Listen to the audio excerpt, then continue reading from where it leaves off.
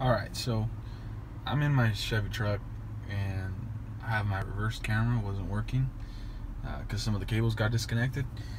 And during that time, I went back there and I connected the cables back how they were. Just made sure that the connections were strong and it worked. But I saw a problem. So if you can see, if I put it in reverse, it shows my sidewalk on my left side of the screen, but as you can see, my sidewalk is on the right side. So this sidewalk should be on this side, and you know, it gets really confusing, and I was just really confused on what was happening.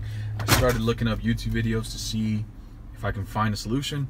I didn't find anything, but I started tweaking with it and I found the solution, so I thought I would show it for you guys. So what you want to do is you want to go to your settings. So wherever your settings is, you want to go to your settings, and then it should have some form of car settings. Mine has, and I went under driver safety, and under driver safety you have a reversing mirror, and in my case it was turned on, but I turned it off. So as soon as you turn it off, you can get out of it.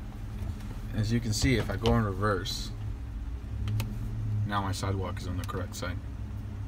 So I thought I would just share that with you guys.